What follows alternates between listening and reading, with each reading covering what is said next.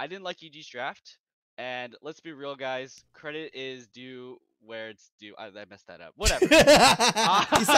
You sound like me, man. I always get those sayings wrong. Yeah. Credit due. Credit due. Now, here's your hosts, the League Dad, Kevin, Mitchell, and Alistair.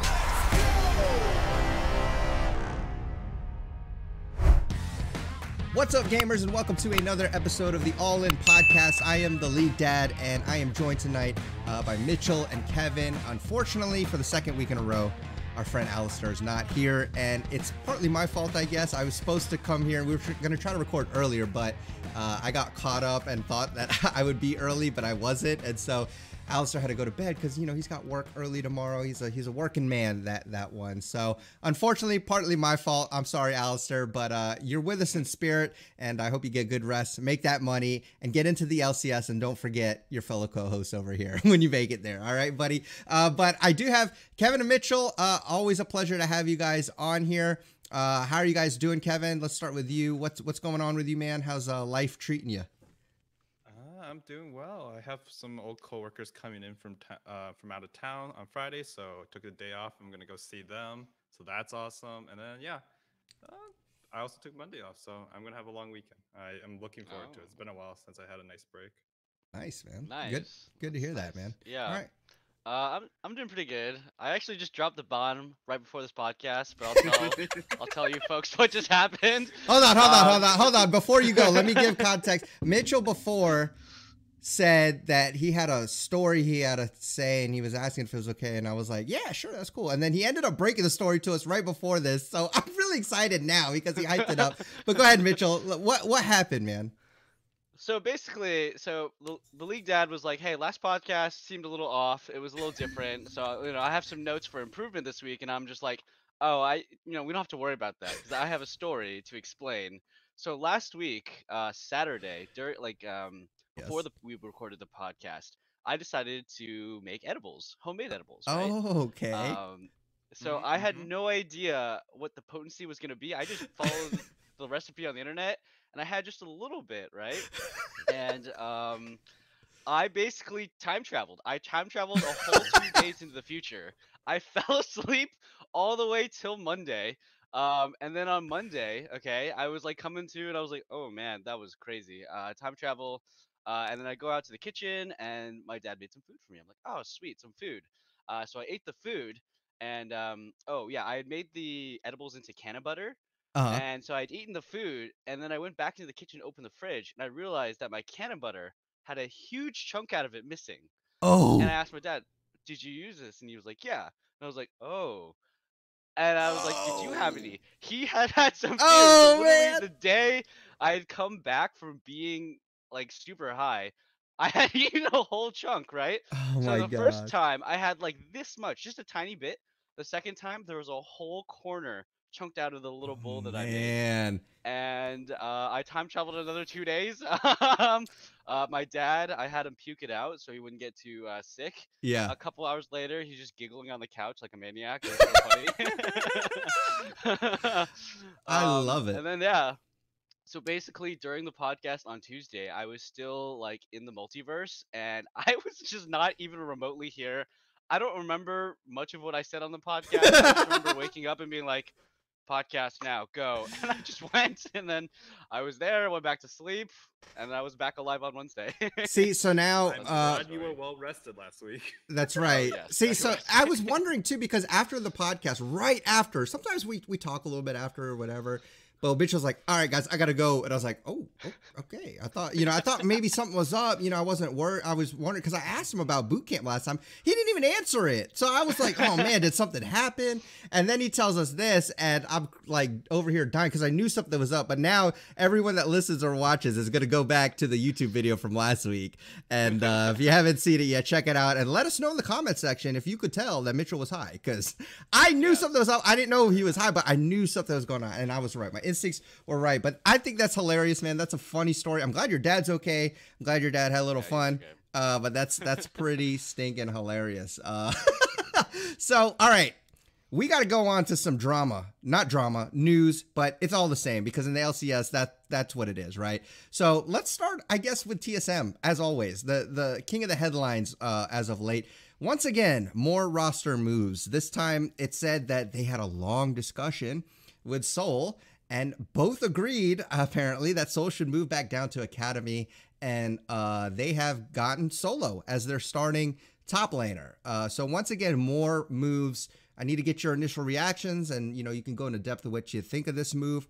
I think personally, for me, it doesn't make sense, and I'll talk about it, I guess, after you guys kind of give your first thoughts. But for me, it doesn't make sense. Don't really know why they're making this kind of move, but yeah, that's my initial thoughts. I'll let you guys go ahead and speak on that. So what are you thinking about this? For me, it's frustrating. Like, how many times do we have to buy into some new player narrative? How many times do we have to get invested in a rookie or just some new player we haven't seen in LCS? And then the team who's asking us to buy into these narratives, like Soul's a cool player, really nice guy, really talkative, learning a lot from Hooney, gets benched after 2 weeks. Like, this is just nonsense. And I don't expect anything from TSM, but even like I saw this coming, right? But even then I wanted to believe like, hey, they're already gonna not make playoffs or beat bottom bracket, right? Like it doesn't matter. They should just like start figuring out who their building blocks will be and go from there. Like putting Soul in mix gives me the vibe that they think they can somehow eke into like top 3, like out of a miracle run. And that's just unless he's like Zeus or Zeus or whatever from T1, like there's just no player of that caliber that TSM could just put in there. And definitely not Soul. Like Soul is good, right? He's probably better than Soul. Like that's not a hot take. However, what are you doing? You're just not developing shit. This is so weird. I don't like it. It's not unexpected. Yeah, it's I mean it's a bummer, I think, to not give Soul some more playtime because he is a rookie and he could use it, right? Solo's been here and there for a while. I think it's really annoying that their name is Soul in Solo. I know, right? So easy to mix up. Mhm. Like I've been mixing it up on every broadcast that I've been hearing, every podcast I've been listening to. But yeah, I mean, you already tackled the perspective, right? It sucks that he's not getting development. So I'll tackle the other side where it's like TSM. Yeah, I mean, they might internally not believe that they can make a top 3. The public might not believe they make the top 3, right? Mhm. But in their company, as TSM, as an org, to their shareholders, to Reggie, to whatever, they have to say we're going to Worlds every year. Like, Yeah, that's their brand. They it's true. believe it. I think that it's kind of admirable. I mean, we are going to talk about bottom feeders later as a concept, Mhm. and I think in a sense it's kind of nice. It's admirable that they're going to do whatever it takes at any moment, at any point to try and make it Worlds or win the split. Um, it's not smart, but it is admirable. I will say that. The smarter thing clearly is to say this year's a wash. We lost all of our players. We switched out all of our players for Academy. This year's a wash. See who we can keep next year. And there came another thought process to me that maybe TSM internally knows they're not keeping Soul or Mhm. Solo. And maybe they're just all in on the fact that, hey, we're going to try and get as high placing as possible in summer, right? Maybe we get to Worlds, maybe we don't. High placing as possible in summer to get as much sponsorship and much interest, garners as much hope for their fans. And next year, we're just buying an international top laner anyways. So we're not going to invest in Soul or Solo. We're going to invest in just get as much out of these people this year, ditch them all for next year, and find just international imports. Because that's what TSM does, really, right? They just import. Something goes wrong, import, import, import. So I wouldn't be surprised that's their thought process. So they don't really care about developing Soul. They don't care about Solo or Huni either, really. They're just looking for the results to get as far as possible. And it's a bit of a bummer, but I mean that's the game. That's the show. That's the move. So I can kind of respect it. A bit cutthroat, but that's DSM. But see, that's what doesn't resonate well with me is that okay, admirable in the sense that they have a mentality of we're a winning organization. We need to win. There is no time for, whatever it is they say they, or like any of the other teams like developing, right? We don't have that time. We don't have that luxury, especially we're a big brand in this league. We need to keep it that way. But in my opinion, like they have the money. They are most likely, I mean, I wouldn't doubt that, but they don't have the image. They don't have the personnel, so to speak, even the infrastructure, as far as like obviously good coaching staff. It hasn't been evident. So this strategy, even if what you're saying is correct, Mitchell, and it could be, I think that's a viable strategy where they just sack this year and hey, we're going to get an international top laner, maybe even a really good one. One, I don't know who would come here with the firestorm that TSM is right now. And two, even if they do, that hasn't worked. And they try to sell us as fans on the idea of developing these LDL players. And look what happened with that, right? But it, so that's why I'm like, this strategy of buying imports and winning now, they don't have the personnel for it. I don't think anybody's buying it. And it's not a winning strategy right now. So as a former fan of TSM, I'm not a fan of the org in as far as this decision-making process and this direction that they're going. I honestly do think like developing players is the best way to get fan support again, because you can rally behind these no-namers or up-and-comers. I don't want to say no-namers. That sounds bad. And two, you know, I don't know. It's like you give kind of a fresh start. I think if you're still doing the same thing over and over again, fans are tired of it and they're not going to want to hear that. Go ahead, Mitchell. Yeah, I mean, I agree with you. I think full stop, actually. Everything you said. I agree. I definitely think, like, I was trying to paint probably what's going on in TSM's head more so, and I think what they're Yeah. gonna do. I kind of like, that's what I think they're gonna do. Okay. Yeah. But I mean, I fully agree that, like, I think if TSM wants to be successful and back again, that, yeah, the long game and developing smaller talent and building up trust and faith with the fan base is more of what's up. But they just want to do it through winning, and they just want to do it through big names. Agreed. I mean, whatever. Good for them, I guess. I think that's what they're gonna do. But yeah, I think that sticking with Soul would have still been. I would have preferred that. Yeah, I'm still waiting for the day where we can really see esports be sustainable, especially league esports. Like we don't have any top organizations that aren't built off of a concept of being either a winning team or a past winning team. I think the closest you might be able to argue is like C9 or 100 Thieves. The 100 Thieves won recently. Like those may be the closest to like having a brand that like people will stick with even when they're crap for a good amount of time, especially 100 Yeah. Thieves case, right? Yeah, yeah, Because like for TSM, like this is terrible branding. Like we have teams like what was it the Cubs or whatever in Chicago who lost for like 80 years or not lost but just never won a World Series right? Yeah. Like 80 90 years and they still had diehard fans. Like partially it's geolocation, sure, but it's because you have an image, right? You have a system. Like when Golden State wasn't good, it didn't mean every fan left. I mean, a Right. lot of bandwagoners sure probably left, but in California, like a lot of people still supported them because they had a plan. They had a way of building a roster, and they didn't just have to have superstar like a super team every time to win. Like they won recently, and they arguably were weaker than on paper than probably the previous ones that won a bunch in a row. I'm not a basketball like fanatic, so I don't know. Mm-hmm. But my point is like we aren't at that point. If these teams keep selling us crap and saying believe in this, believe in that, believe in our systems, but then they never like commit. Like, yeah, sometimes you can flip flop. That's fine. But they do it every time. You know, believe in LS. He's going to be the best coach. Oh gosh. Yeah. Believe in Summit. MVP gone. Like this is just so yeah. frustrating. It pisses me off. And I just like they just don't treat their fans with any respect. And so it's no wonder that the fans just leave. Like people complain, all the bandwagoners left for Liquid, right? And I Yep. don't think that's a false statement. But like, why is it like that? Because that's the only thing you can get around. It's just like, oh, they won 4 in a row. I guess we're fans of them now. Like that's so lame. As a Yeah. Liquid fan, Yeah. that's lame. I was a fan of them when they were like 10th place or 9th place in relegations. You gotta Yeah. have a clear brand and a clear story and a message that people can resonate with, or else like none of these orgs will survive. Yeah, Agreed. it's like a brand that's more than just winning, right? Because like there's only one winner. So Yeah, I agree with that. I also think, I mean, I'll give TSM's credit. They do have instinct and chime still, right? They still have instinct and chime in there. it's So true. to For their how credit, they are long? developing. I'm But just kidding. for how long, Yeah, I'm right? just kidding. Yeah. Yeah. No, Well, that's because a your real alternative question is though, right? tactical I and mean, Mia. Yeah. our alternatives tactical Mia, or your alternatives pull a Golden Guardians and find some random person just in the middle of the split who's willing to trade. But That's I mean, true. to like they are developing instinct and chime, and maybe their thought process is less so what I was saying earlier. Like we don't care about soul. It's more of that they want to imitate EG and have more veterans to surround and just focus on the rookies that they think have the most hope. So maybe they're like, we think Soul is great, We wish we could give him more development time, but we're choosing to prioritize Instinct and Chime so we can have a veteran in top lane and focus all of our attention on just improving these rookies instead of having 3 rookies, right? So I think that's a reasonable take also if we want to give TSM a bit of the benefit of the doubt.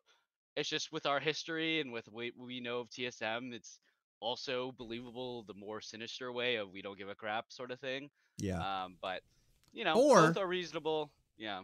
or I mean, check this out. Here's another thing: is Spica, right? They got to keep him. They got to keep him interested. And the way things are going, you'd be hard pressed if you're Spica to stay in this organization. Maybe the reason to get some kind of international top laner or someone who's really good would be partly to try to entice Spica to stay. Because right now, as it stands, there's probably really very little reason for him to still be on that team. However, I will say the one bright spot is him and Maple seem to be synergizing pretty well. Like, imagine if they do get a really good top laner, and now he's kind of like, okay, well, I have half a map to work with, and we'll develop these rookies. Or they take maybe an LCS bot laner and support. Well, they already got Chime, but maybe an LCS bot laner from one of the bottom teams, right? Who are good but still developing. I mean, I could see that, and that might be, if that's their strategy, then okay, because they do want to keep Spica. I think that's a smart move to try to keep him. And if that's what he's demanding, or if he's kind of like the LeBron demanding what the team needs to be, then I think as TSM, you kind of have to, like, you should. And so if that's the case, then I don't mind that. But if it's the other way around where it's like, look, we just want international talent, I'm hoping Spica is having a lot to say with this, because if not, it really just doesn't seem like a bright move. But I think that'd be pretty sick, like, to see a developing bot lane with, kind of 3. I mean, Spica is not technically a big veteran, but he's been in the league for a while. But yeah, I think it'd be cool, I think it'd be cool. I think it'd be cool. So, especially if the minor regions become whatchamacallit, they don't take up an import spot. Then that's right. Oh my god, yeah. If that rumor comes true, I mean, they just have to get an international top lane and then just 2 imports. That's right. If that rumor becomes true, I mean, oh my goodness. If they're cheap too, like oh NA my is gosh, turning into Worlds, like forget about it. North American players. We'll have the best champs queue ever, because all it'd the be fun. Players will be the international players, and NA players won't play. I mean, I'd love it. I mean, I will say I watched a little bit of LPL. I don't watch much other than LCS, but just for fun, I had some time and I watched them, and I was like, man, the game quality is just so different. I forget who's the first place team there. Is it V5? V5, yeah. I was watching one of their games, and it was like night and day. So it would be cool to see some better games over here in the LCS. But let's move on to Dignitas, because there was also another roster move here. River, who I thought was one of their better players on that team, has been transferred to Golden Guardians, which, again, I got to get y'all's reaction on this, because I don't know. I don't quite, if I'm Dignitas, I don't quite get it. I mean, it sounds or looks to me that it could be River wanting out. Because if I'm Dignitas, I don't want to get rid of River. So let me get your thoughts on this, and then how it kind of affects both Dignitas and Golden Guardians moving forward, if anything, because that's kind of where I'm at. I'm like, I don't really see this kind of doing much for either organization. So I'll let you guys dig into it. I think it's mutually beneficial. I think the Golden Guardians clearly has a spark of, like, they can actually do well. Their early games are actually fairly impressive. They play with some of the worst, like below like some minor regions in terms of macro play. Past 20 minutes game calling, it is absolute crap.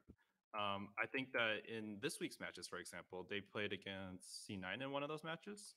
Yeah, and they pushed them to the limit. Like that it felt like an unlosable game, and then they found a way. Like it was so bad. And so if I'm Golden Guardians, and I think this organization has had a history of just taking like some randos and almost getting to Worlds, right? Like Clutch got to Worlds.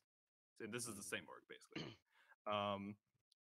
I think this is a good move for them. I still think Price Archer is good, but he hasn't had big stage experience for that long. He has some individual talent. I can see in his aggro, but the calling is not there. So getting River, a guy who's been to Worlds and MSI multiple times on all those Flash 12 / PSG, like I think it's actually just PSG rosters, is like a great move for them. And this is great for River because he probably doesn't want to be on Dignitas. Dignitas is phoning it in. Unfortunately, like that team is probably either 10th or 9th, depending on where TSM is right now. Yeah. And so I think it's mutually beneficial. Dignitas gets probably a pretty good deal. Golden Guardians probably has money finally because their team has won NBA recently and they're like good again. Mm-hmm. So I think it all works out. I think this is a good move for both teams. I don't like the concept of Dignitas being a bottom feeder who just doesn't care, but at least they let their player go and like have a chance to go to Worlds again. He has not missed a Worlds in a while, right? So Yeah. I think it's a good move Yeah. for the individual and for Golden Guardians. And Dignitas, I just can't care more about. Yeah, I can agree with the. It's definitely a good move for River and for Golden Guardians. I'll talk about Pride Soccer first. So I do think that he's actually been playing pretty poorly this split. He was much better last split. He felt like the catalyst to a lot of their mid game plays and kind of a carry in some situations. In this one, it feels like he is non-existent in the early game, similar to last split. But additionally, he's not exactly performing in mid-game and late-game team fights. I mean, he's getting broken champions like Wukong, and it does feel like he's not doing very much with it. So I mean, I there was the game against Cloud9 when they actually started to fall behind. It felt like he was struggling so hard to like get in there. Like he would W in, not get close enough to E, and just kind of walk back, and then his team would go in. I mean, it's a mix of communicate. Like when a jungler looks bad, right? But you know they have good mechanics. It's almost always just a case of can't communicate properly with his teammates. And so Yeah. some disconnect came. Maybe Sticksafe showed up and is talking too much. And maybe he talked a lot more when Lost was there, right? It could be all these things like, but this team on Golden Guardians, they have a lot of veterans, like old veterans. Licorice, Mm-hmm.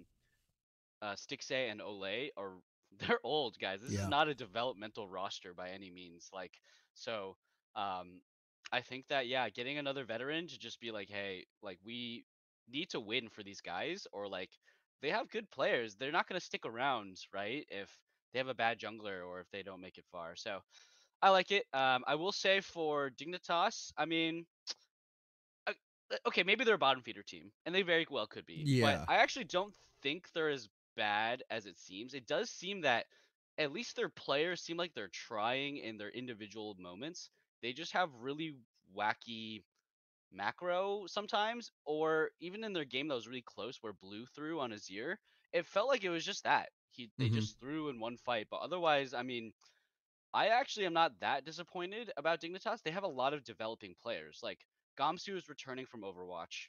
Um, their mid laner Blue is actually not that. He's a fairly green player, and so is Neo. He's a fairly green player. Like their only Mm-hmm. true veteran was River and Biofrost. And I mean, if you're saving money and you're saying, hey, we're really down in the dumps, like, yeah, get rid of River. See if you can find a shining star in your jungler. I actually like the move, right? I like it. I think for them because there's no way they're making worlds. There's no way they're making top 4 or 5, right? Just save all the money, and I if they're a bottom feeder team next year, then all of this is mute, right? But if they take this and can improve, right? We've seen this team hit 5th place, so whatever. I'm okay with the move. Yeah.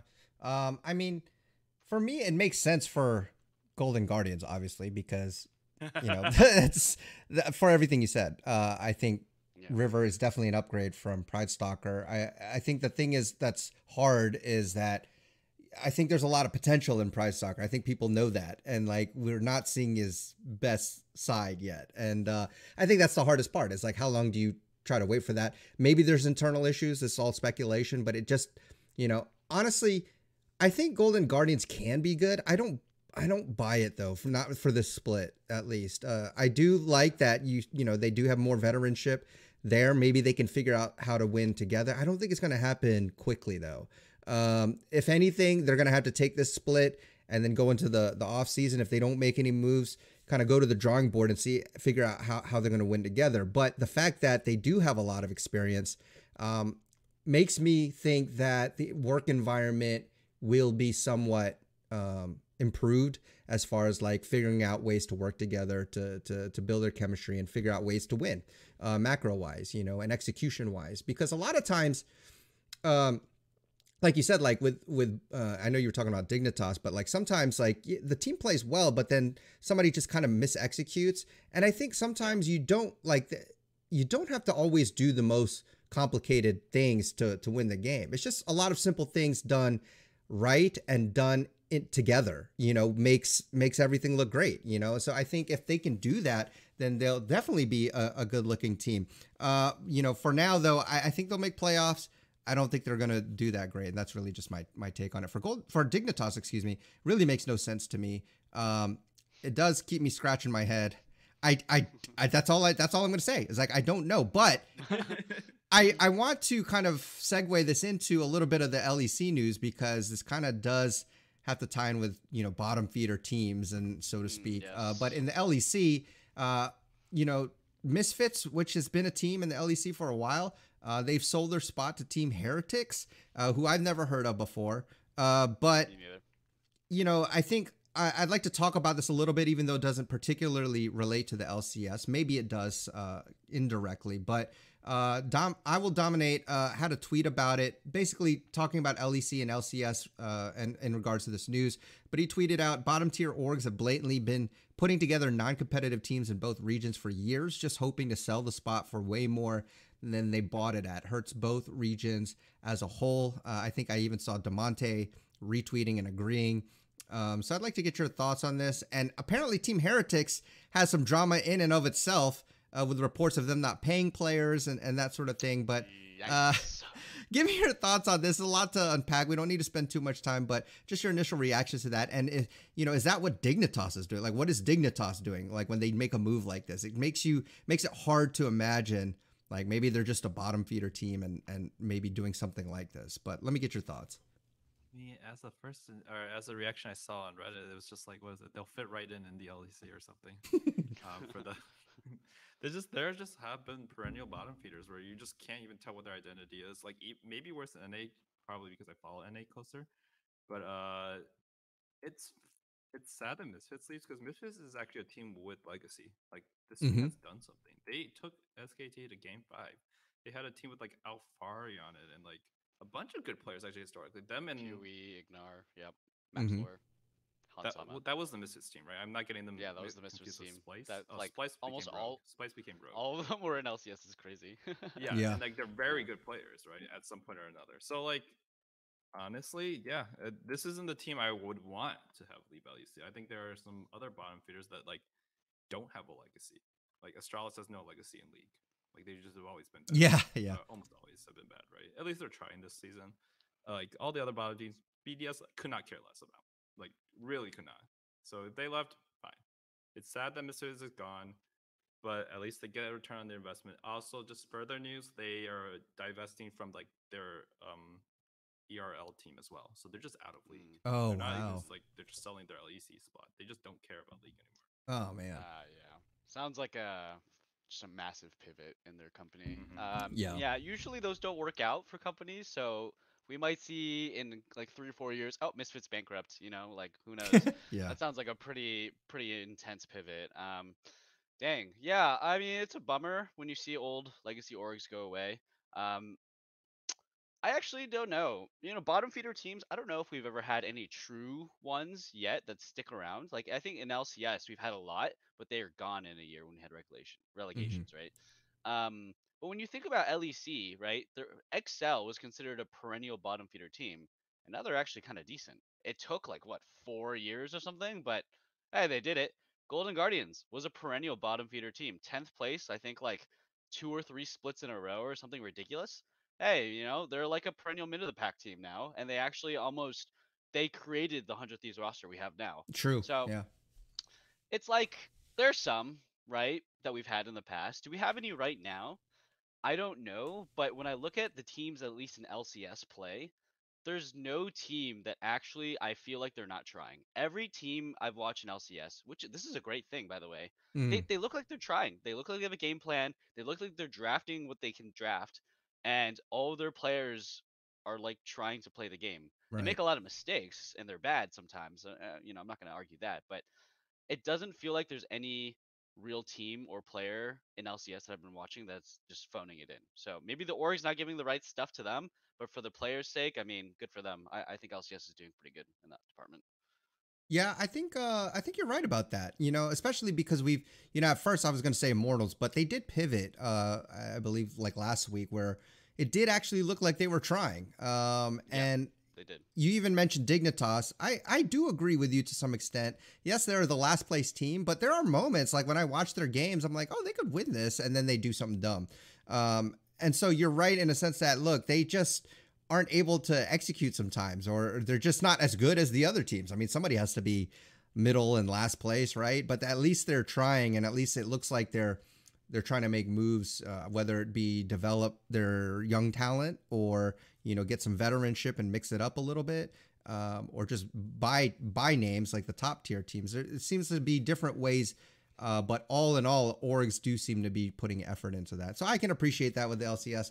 And it just brought me back to thinking about before franchising and the relegations, and how badly we wanted franchising so that we said teams could then not have to worry about being relegated, and they could improve their teams. And then we're here, and sometimes it feels like because of franchising, bottom tier teams don't have to worry about trying. And so it's almost like either way you go, either way you go, change nothing, right? So I don't know.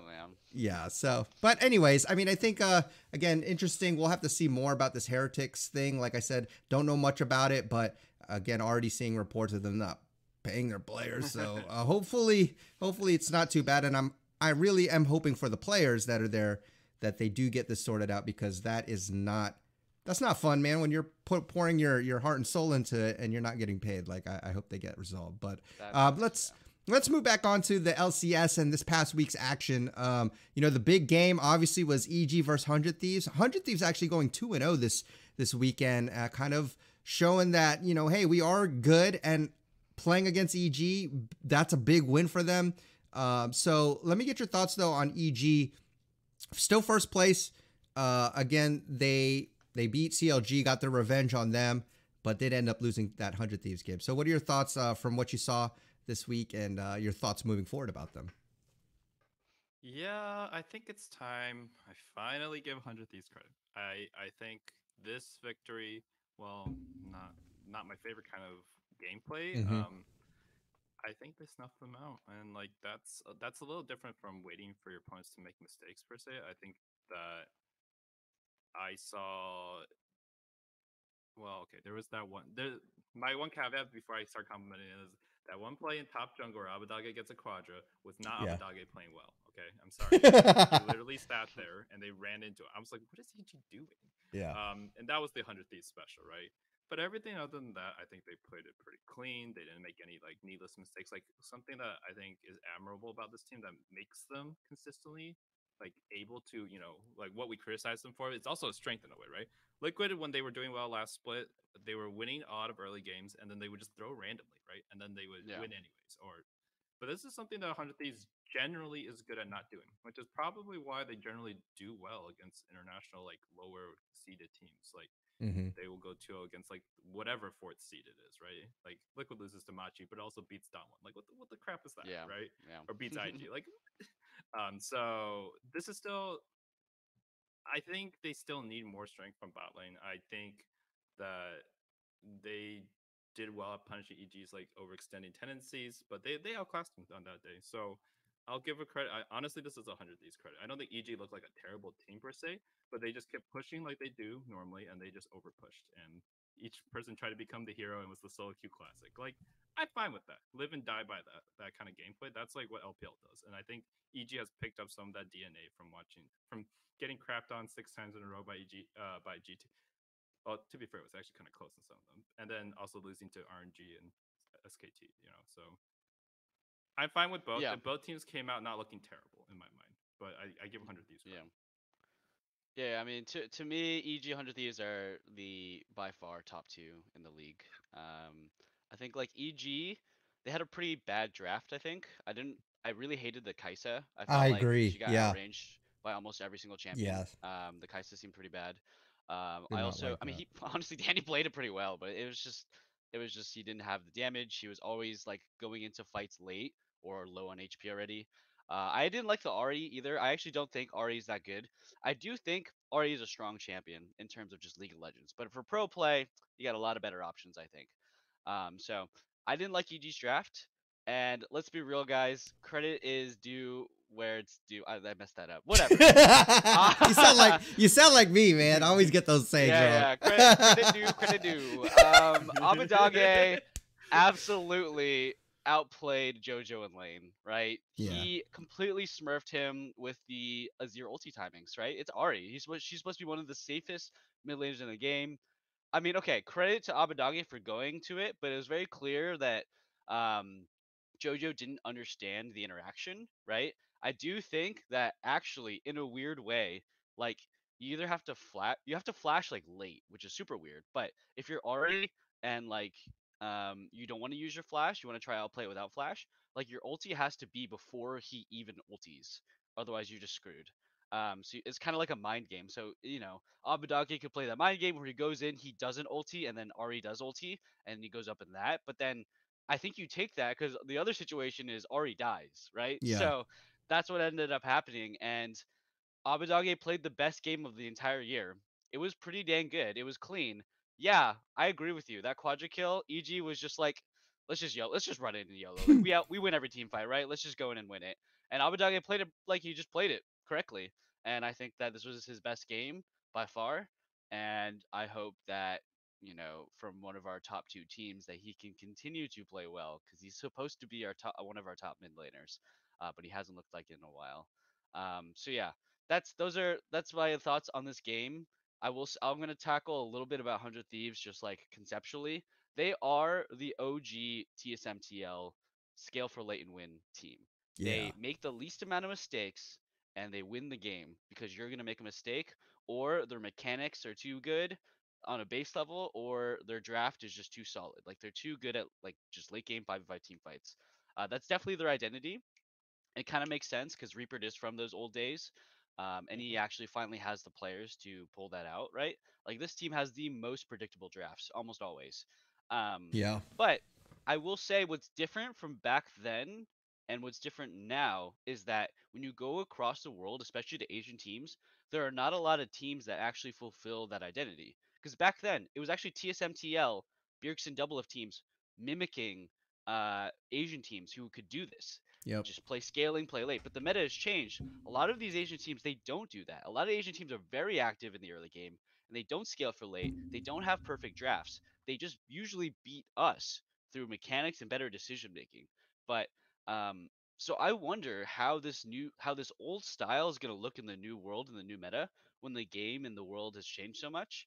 And I think if they can all be firing and just be consistent, like how this team is designed to be, I actually think they can do some damage against some more wildy international teams, right? If an international team, like, I mean, when I think about IG versus TL at MSI, it did kind of feel like TL kind of went a little bit down to IG's level, but they were just so consistent, and IG was so up and down that they won. And I think 100 Thieves can do that. It's not going to be the most exciting thing, guys, but this seems good. So, I mean, I think it's interesting, and we'll see what it looks like if they make it to Worlds. I think it's a really good point. I'm glad you mentioned that because I think the reason why I have a hard time with 100 Thieves is because it is kind of boring, right? Because they don't that's the style. I even hate it when you're if it's your own team, like the old TSM or whatever, Team Liquid, like just seeing your team, and that's what they do.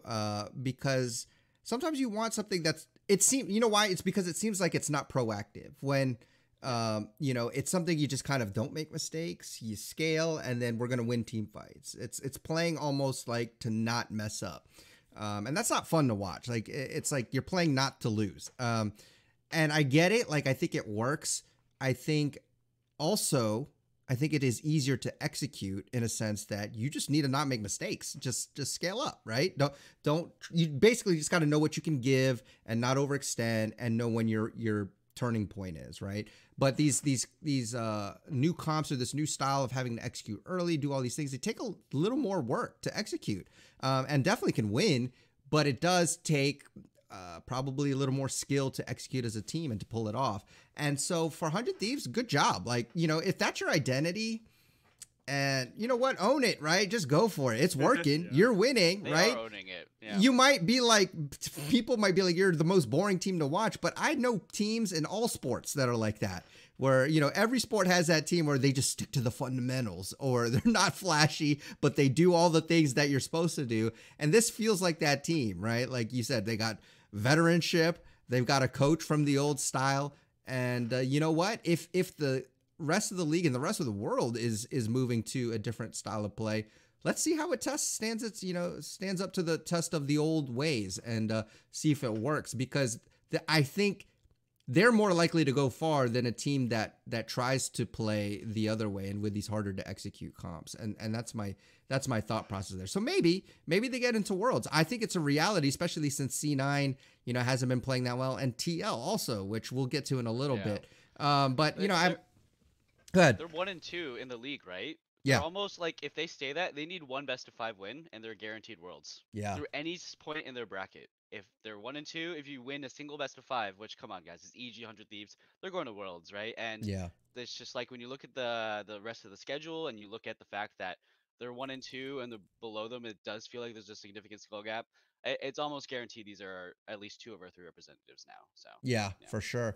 Yeah, I mean, I'm sad to say it, but, you know, just to touch a little bit on EG before we move on, is just like, yes, they did lose the game. I still think they look fine. You know, it wasn't the best game, but they're amazing. And then we got to see JoJo on Akali. You know, I was really excited about that, because I know he's been playing a lot of more supportive style champs, you know, not really being able to get in there. But, you know, he did his thing on Akali. It was great to see him kind of have a little fun there. But I do agree that Danny on Kai'Sa was not my favorite thing to see. Like, I honestly don't understand that pick. And when I saw that, I really didn't have high hopes for that.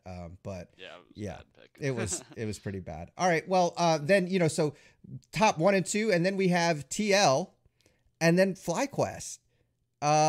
You know, that's very interesting to me, because FlyQuest went 2-0, which is, again, a team we've been riding high on, and the more and more I see them, the more and more I'm liking them.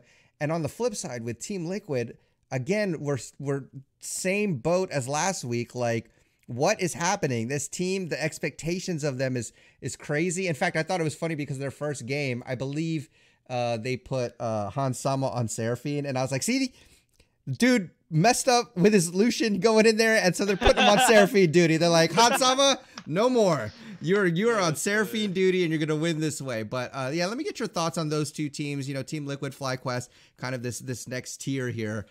Because my team Liquid, not looking so hot, but I am happy about FlyQuest. Okay, let's talk about Team Liquid, and then we'll move on, because I do want to touch FlyQuest a little bit later. But yeah. All right, go ahead. For Liquid, like, okay, the copium take is, I mean, they didn't get a win streak longer than 2 wins in a row either, right? And they won last split. So okay. It's not over. It's not over.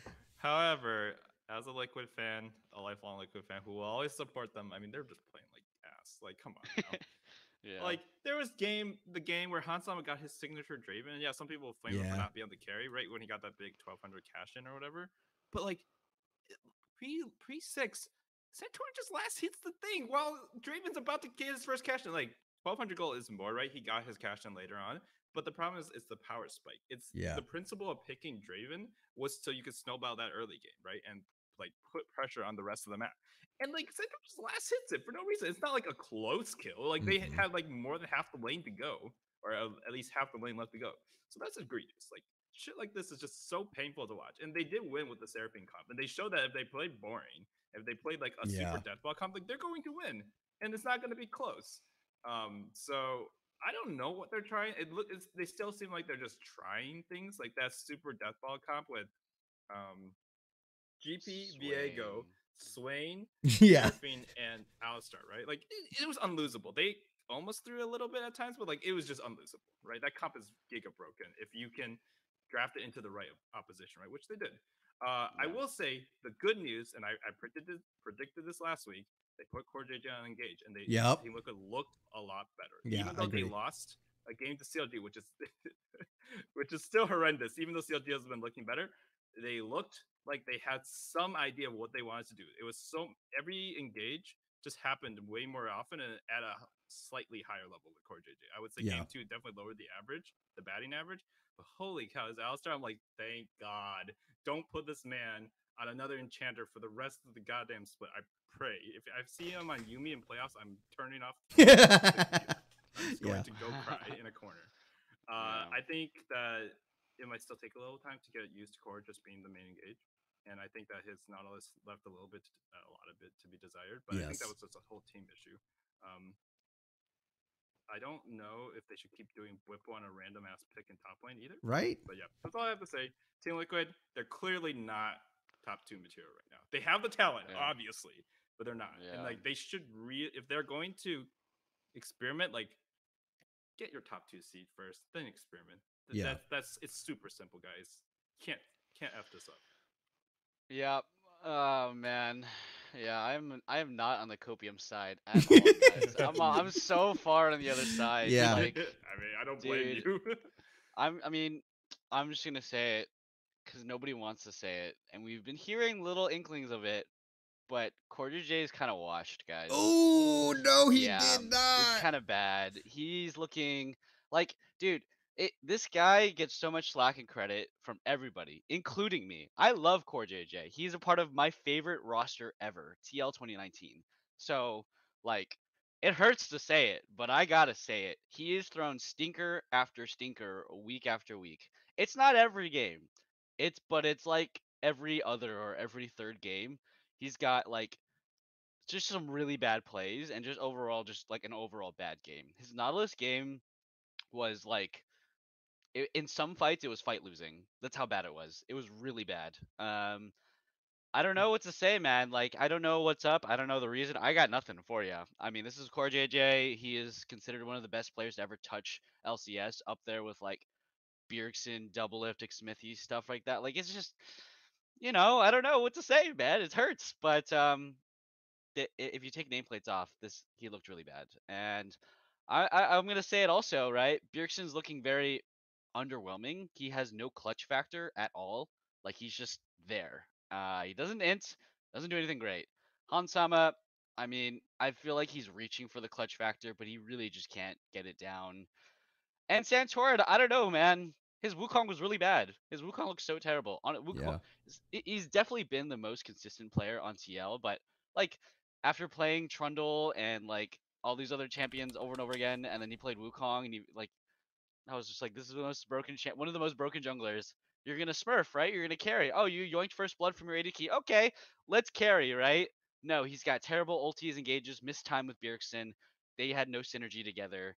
Like they had no synergy with CoreJJ and their engage. Like it's Wukong, Lissandra, Nautilus, guys. Like that stuff is so easy to engage on, but they kept mistiming it. And Blippo, I mean, I don't really get the Graves pick there. Whatever, they wanted damage. Yeah, I will say he went for the Eclipse build, and Eclipse has actually gotten nerfed for range champions pretty badly. It's not that great.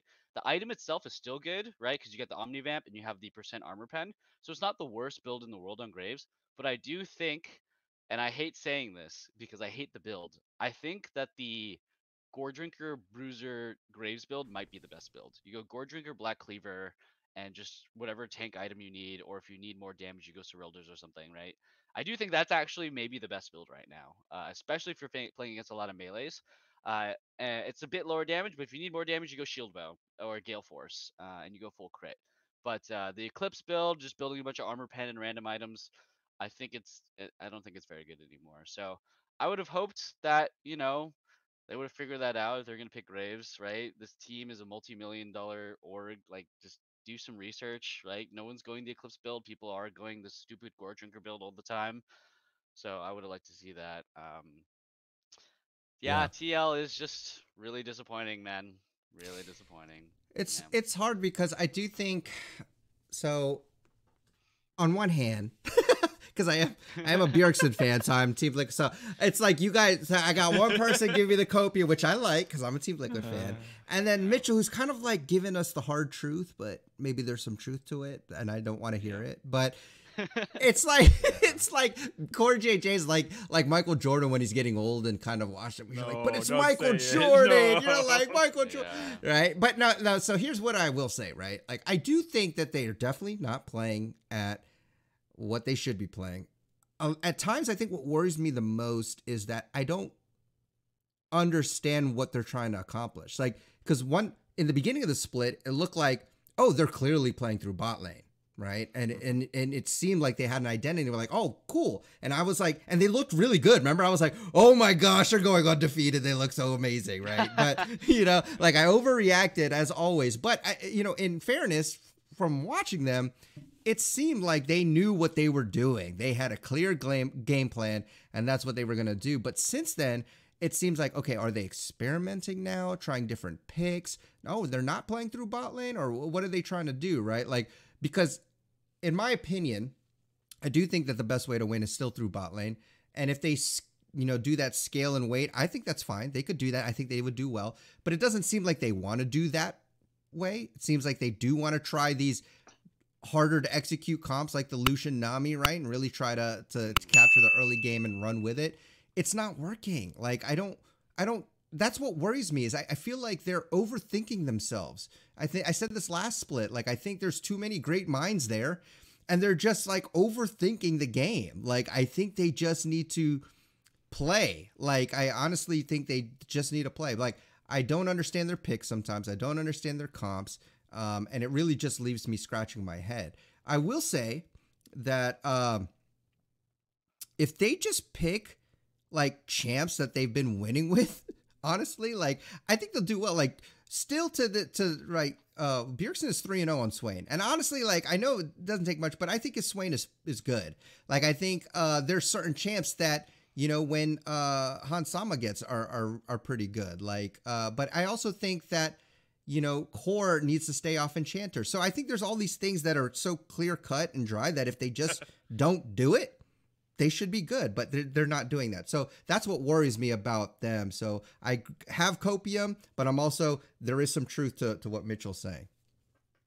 Yeah, I think, yeah, it's hard to say because, right, the TL has so many players that we love. I do think that, yeah, like Bjergsen is very clearly, when he picks up these like champions that we're not used to seeing him, like Lissandra. Like Lissandra is obviously a really strong pick in the Asian regions, right? Mm-hmm. But for some reason in North America, if anybody besides JoJo gets it, it looks pretty bad. It looks terrible. Like it's like there's just such a massive gap between like Bjergsen Lissandra and Xiaohu Lissandra, right? Yeah. Something that really annoyed me about Team Liquid was that last week I was definitely on the copium side of that. We give other teams the benefit of the doubt that, hey, maybe they're just having a slow split, but they're going to ramp up, right? E.g., 100 Thieves last split, they both ramped up after having pretty mediocre regular seasons or regular splits. Mm-hmm. Maybe TL is doing that. But then Santorin, he just had to come out with an interview saying, hey, it's okay if we go 9-9. We're just learning from our mistakes. And everybody was rightfully very upset, being like, look at your roster. Look at your experience. You do not get to go 99 and say, it's okay, guys. Like, your only acceptable PR's response is saying, hey, we really are not playing our best and we need to do better and we're sorry. That's it. If you say stuff like that, people are going to get upset. I got upset about that. I was like, I was willing to give you the benefit of the doubt and say, hey, you're taking it slow. Maybe things aren't perfectly clicking, but you're going to ramp up for playoffs. But when you say, it's fine, it's just 9-9, we don't care, that reminds me of Double F saying Spring Split doesn't matter, and then he immediately gets booted, right? So, Santorin, I love you. You're one of my favorite junglers, up there with Smithy. Please, please, you got to watch the PR, man. Jesus, that was bad. But it might be true though. It might be true though. Like, maybe. And he just, well, because if he was paying attention to his PR person, he wouldn't have said it, right? So he's just speaking his truth. But I also kind of agree with the sentiment that I don't think he's the only one, because if you saw, Whippo was on the analyst desk, and then he even try-casted a game. Like, that dude was laughing it up. Like, I mean, I get it. Like, don't let the losses bring you down. But if you got that competitive drive, like, I'm going to be pissed. Like, he made it sound like as if it was like, oh, I definitely misplayed there. And, like, I could have done this. And, he's very analytical about it. Like, I get it. Like, that's cool. Like, don't let it tilt you. But can we please get some, like, I would be upset. You should be upset. You want that from your team. You want the losses to, like, means something. Like I want them to win every single game, even if it's the regular season. And I know it maybe doesn't quote unquote matter because they're going to make playoffs and whatever, but I just hate that mentality from this roster specifically, this $10 million roster. You know what I mean? Like, this is a team that should be winning and doing it on a weekly basis, and they're not. So yeah, that kind of phrasing, those kinds of words, and then seeing kind of the demeanor on the desk and like that doesn't sit right as a fan. Like I want them to take it seriously. But yeah, that's what I'm going to say about that. I do want to talk a little bit about FlyQuest because I told Kevin after all this TSM drama and after all like C9 and like we were talking about how organizations, we can't trust them. You know what? Maybe I'm going to be a FlyQuest fan because this org right here is just, you know, they've just done so well. How can you not like them? Like they're developing players. Like they got great roster. You know, I just watched the Takui interview, I think on the cast last weekend, and now I like them even more. And so I'm like, dude, this team is great, right? And they're doing well. So I want to talk about them a little bit. They went 2-0. Granted, it wasn't like the toughest competition, but look, they are consistently, you know, playing well. I'm liking them. Let me hear your thoughts on them. They're like, you know, they could very well, I don't know, they're in 4th, which I think they could hold. That's a possibility. But I think if teams aren't careful, they could sneak in a spot. I don't know. Let me get your thoughts. Yeah, we've been saying for a long time, just on and off, just because it's hard to like. They're just not a flashy team, I guess, so we don't talk about them as much. But like Takui is just good. Like his level of play has consistently been like either good or at least not detrimental if it's like a really bad game they're having, right? I think that's great. I think Jose has been playing well since Spring Split, and I think he's still doing well right now. Their bot lane seems to have meshed even better. I do think Philip is not very good, personally. But I think what I like about it, that even though he's not very good, I really do appreciate that they're putting him in the right position for the team comp, and they're not hindering themselves to putting him on Sejuani duty every game. Like, yes, he has places Sejuani, but so does everyone, right? He still has a bunch of Gwen, Jace, Camille. Like, that is great. Like, I'm so glad that they're just putting him on the right character for the comp. And, like, he's good enough that he won't be, like, literally, like, you see it, you're like, oh, crap, we're going to lose, right? Right. Or, like, it's like when you see Alfari on a tank last year on Liquid. You're just like, oh, we're going to lose. Summon one of his like 4 characters, like, oh, we're gonna lose, right? No, you don't feel that at all, right? You're just like, okay, he might not be a hyper carry, but he'll do what like the Camille engage needs to do, and he's willing to look stupid to make a good engage once, like, and he does it enough, right? He hits more than he misses in those moments. His laning needs work. His map awareness on ganks needs work, but they're using him correctly, and he's not a black hole, right? He's not fake god. Yeah, sorry, he's definitely not Strays over there, even though he hasn't played. That's retired, the bar, right? Yeah, that's the bar. Retired for a whole year. Better than that, you're definitely a good rookie. Yeah, he's a good enough rookie. Good enough. I think he's better than Kumo too. If I'm being honest, I do think he's better than Kumo. I mean, just for champion diversity in itself, it's just better than what Kumo was able to offer. Yeah, I like the team a lot. They're really fun to watch. I think that it's pretty exciting that, God, like even if it does feel like, you know, Philip mechanics could be better. Sometimes even I feel like Johnson's mechanics, it leaves a little like I need a little more, right? From Johnson's mechanics sometimes to be considered like a top ADC. Like I still wouldn't put him in like the top 4 even, right? Like, so they have a little bit of that, but where they lack in that, God, they are always on the same page. They are together. If there was ever a team that was together, this team, they like, I don't know, they must have magical comms, or like they must have done some bonding like retreat out in the woods or something. I don't know. Trust exercises. Yeah, trust falls, right? They feel like, God, this team is like more than the sum of their parts by a lot, right? It's the reverse Team Liquid, unfortunately. I could see that. Yeah. But I like this roster, and I'm gonna say that yeah, controversial statement. Maybe not actually. It might actually just fine. Takui, top 2 mid laner. It's him and JoJo. I think they are the 2 best mid laners in the league right now. They are just so consistent. They just don't mess up in lane, and they don't really mess up ever. And then they actually do have those like pop off moments too. I think Takui has them a little less. Like Like JoJo's, he's winning lane and he's pushing the pressure and he's like making big plays. I think Takui is just very solid in lane and he does make some pretty big plays sometimes. Like his Talia game, dude, his W accuracy was out of this Oh world. I was like, yeah. how do you hit so many flicks? Like just unassisted good flicks. I'm like, Mm-hmm. Just raw. dang, this, It's yeah, so this guy's crazy. pretty good. Dang, yeah, like Yeah. so that's impressive. So I think Takui, I mean, considering I would just love to see. I hope he can just get better and better and better, right? Like he can just start dominating lane and throw these amazing team fight mechanics out there. So I mean, yeah, right now it's just right now. I'm allowed to change my opinion. They would be my Okay. third. Oh, They'd be so my he's third seed. Your Yeah, I'm third an old seed. FlyQuest fan too. That's Old true. FlyQuest fan, right? this is When true. nobody believed in them, they It's made true. back-to-back finals. When nobody believed in them, they beat Team Liquid in a 5-game series, and they almost beat Bjergsen and Doublelift on TSM in a 5-game series. It went to 5 games against Bjerg and Dub. FlyQuest can do it, right? I definitely think that, like, especially considering that there's such a big gap between 2 and 3, right? If TL and C9 aren't careful, FlyQuest, they will definitely take your spot, right? Like if everything goes to what the level is right now, FlyQuest would take the third spot right now. Like they would take it over C9 TL at this moment. So that's my hope. I All hope they right. keep. I hope they improve. They need to improve if they want to take the spot. They got Yeah. to get better.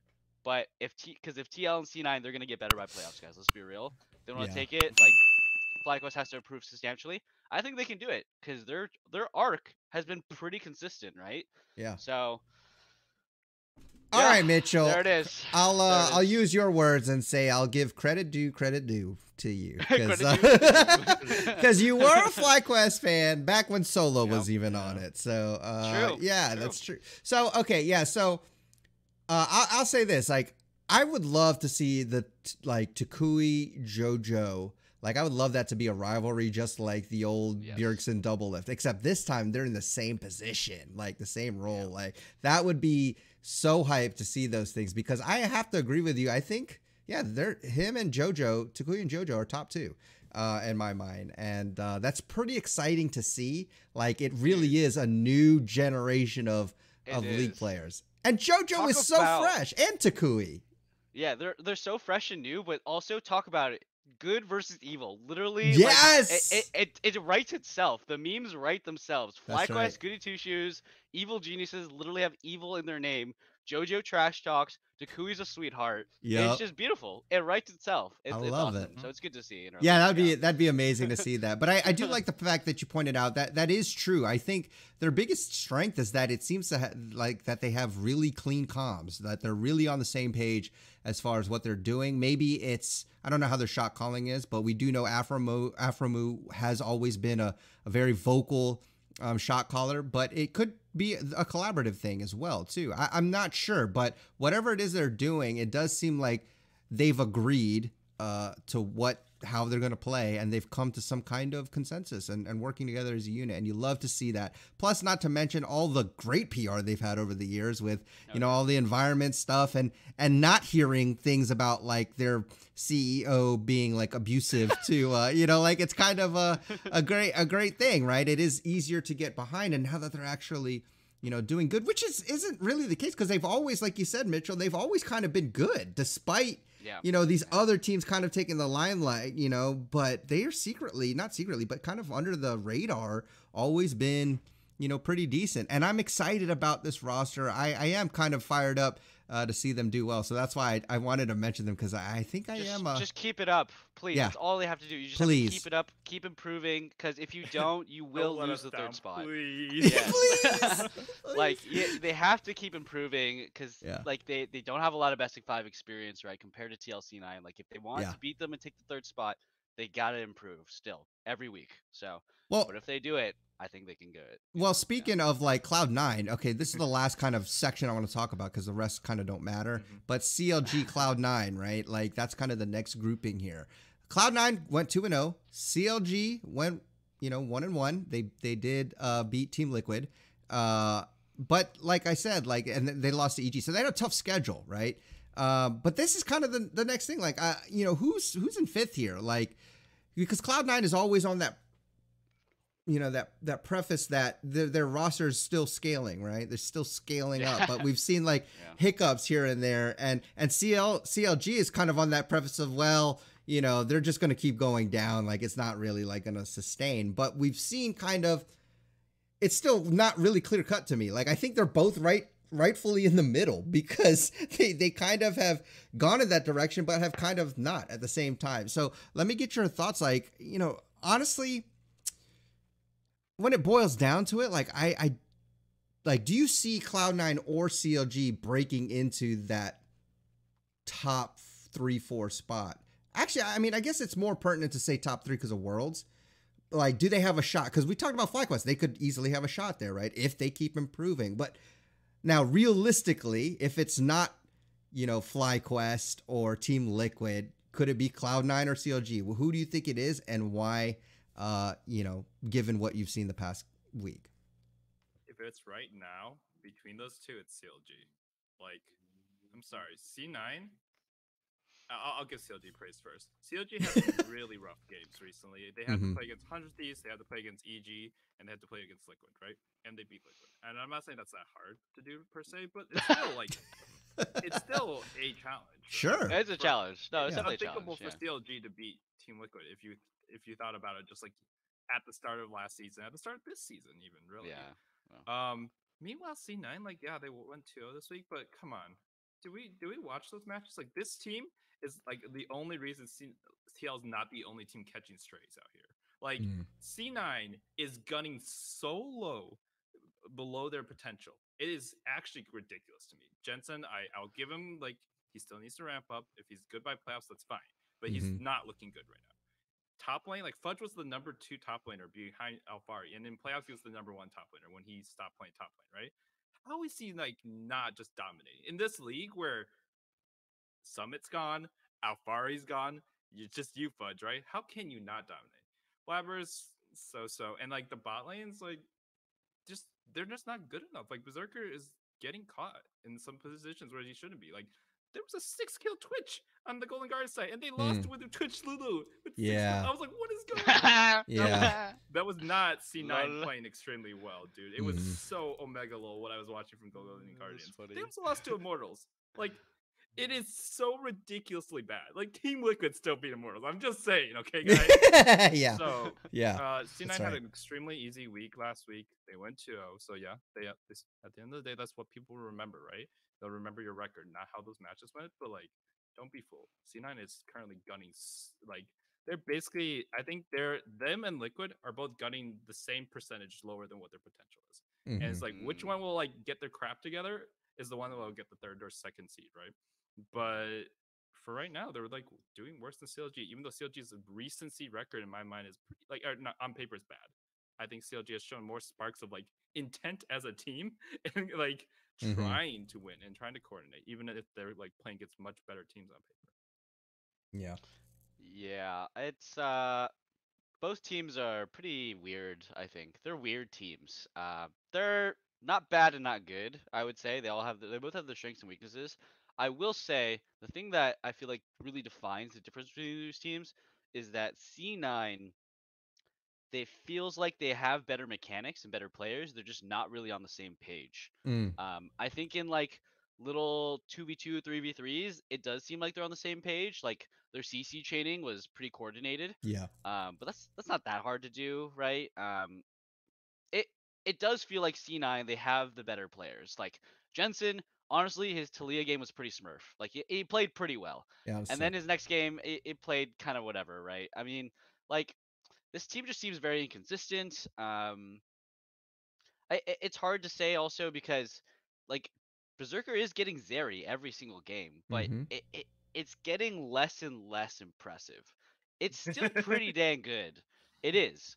But like when you got Zeri like at the beginning of the split or last split, it was like, oh, he just wins the game. And he did. But it's not really happening as much anymore, which I don't know what to say about that. Blabber he's coming alive though. I will say that Blabber, he'll make a mistake and immediately make a good play right after. And it does feel like he is pushing his team over like that mid game hump where they always fall behind. Like they always fall behind in the early game, and then Blabber does something to really push him over. Um, Yeah, and then Sven on Engage. Ooh, man. His Nautilus was so bad, Oh dude. yeah, Holy I cow. remember thinking in my head like we got to talk about this because we did want to see how he. And too bad Alistair is not here because I think he would have had a lot to Yeah. say. But yeah, He you're would have right. had a lot of things to say. Yeah. Yeah. Dude, like his Nautilus was so bad.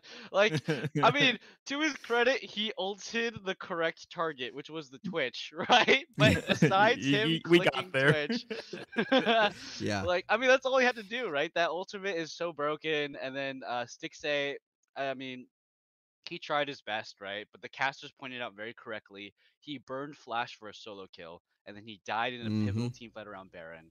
Yep. And that's honestly what lost him the game, right? Yep. And it shouldn't be. If you're a good team, that you should not lose off that one thing. But Yep. they did, and C9 was over to take over. Yeah. And then okay, so I talked about C9. Now let's talk a little bit about CLG because I don't Yeah. have too much to say honestly. They just seem like they're a bunch of players that are decent and pretty good. They are consistently below the top echelon, but they can still reach higher with their mechanics and their decision making. They're more of a team that's like they're larger than the sum of their parts. Like they do feel like a team that are just on the same page and they're trying, and they have like that friendship vibe where like, hey, we're all homies, we're all underdogs, we're all Yeah. like the people that got thrown away. Let's just band together and let's just do our best. And it they look fine. They look decent for that. They look like what I want from a middle pack team. I don't like you take it right now. Honestly, CLG and C9 they could have a 5-game slobber knocker and I don't know who would win. But Right. Yeah. I yeah, agree. I really don't. But I do think C9's potential. I mean, we're gonna keep talking about it, right? But it does Mhm. feel like no one. I mean, it's just hard to doubt them. It's just hard Yeah. to doubt their players. I do think it's just they're gonna get up there. Um, yeah. Okay. Last thing, Palafaker. He actually smurfed that game. Oh my god, his team was so Yeah. crazy. That's it. Okay. Good job, Palafaker. Nice. Yeah. I had one thing to say too. I'm really glad. Like this is just another example of how one player can just change a team. Like Mm, I don't think Jenkins was Dhokla. bad. I think he wasn't Yeah. great. He's only better than Fake God last season. But you put Dhokla in, like, yeah, he's not hyper carrying. He hyper fed on his game against EG, sure. But like there's a drive in this guy, right? This Yeah. guy's been around since like the Optic days or whatever, like even pre-Optic. Yeah. Like he has been a name in Academy / low level LCS for a long time. And the fact that he can come in and just play Yone, Fiora, Gwen, like Jace, like these are just all Giga Chad plays, like characters that like NA is just like known to be bad at, right? Especially NA talent, not like necessarily NA imports, but NA Yeah. talent. And he's not infallible. He has a lot of like questionable games, but he's always got like an intent to play for the total win and not just to like not feed. And you can see it reflected in the whole team. Like his KD is not great. It's like the worst on his Mhm. team. But Yeah. his team is now like instead of being like 10th or 9th place, they're like we're talking about like could they be 3rd? Could they be 4th? That's incredible. And I'm Yeah. so glad someone developed finally in the Yeah. academy system that dropped down, right? Usually it's like some newbie comes up, sure, they could do well. But someone who drops down, like we just never hear from them. It's Like true. Golden Glue Yeah. just like coming back and forth. Like I felt so bad for that guy. It's both Contracts and Dhokla, right? They both got revived from the academy system, Mhm. and so yeah, really awesome to see. Yeah, From the yeah. But- franchise era academy system. Then- some of it works, some of it doesn't. That's you what I'm know? saying. I was gonna say, but then there are some Not that all bad. did it. Yeah, that did it. Actually I'm succeed. just saying like it's just so Not all easy to bad, point yeah. to the failures, right? We should point out the Yeah. successes one day. No, I agree, and I'm happy because I love a redemption story, right? And Yeah.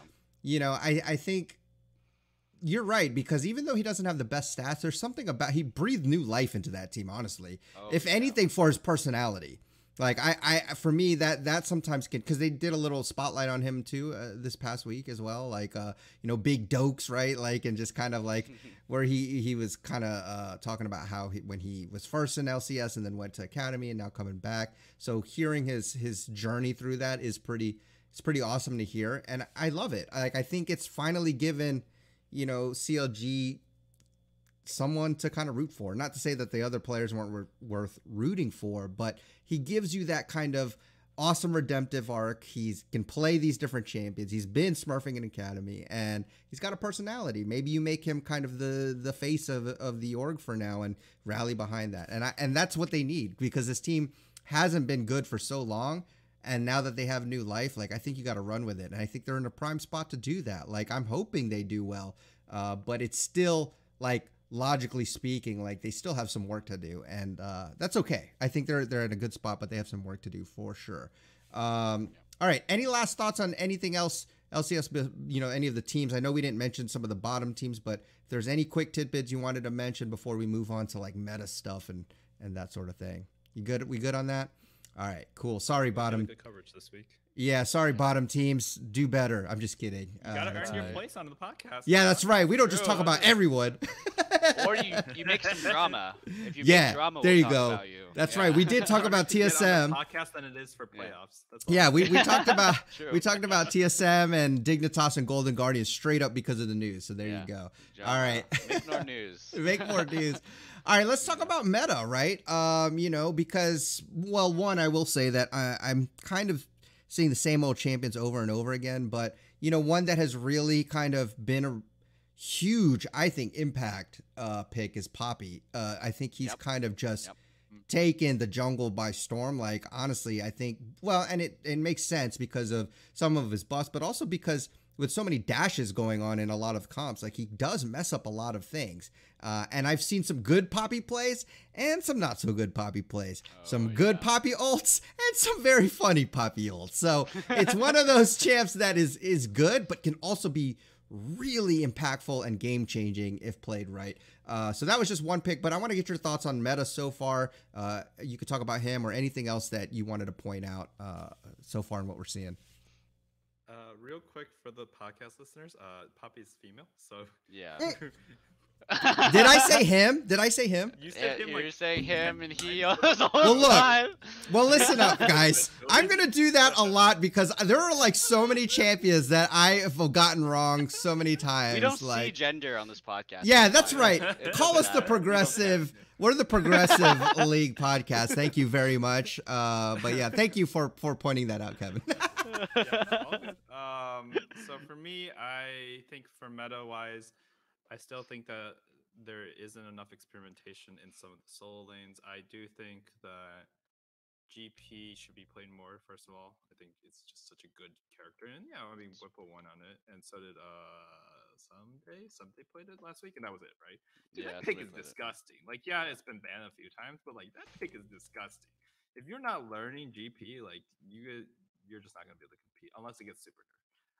Besides that, you can definitely tell the difference between a good and a bad Poppy player. It's super obvious.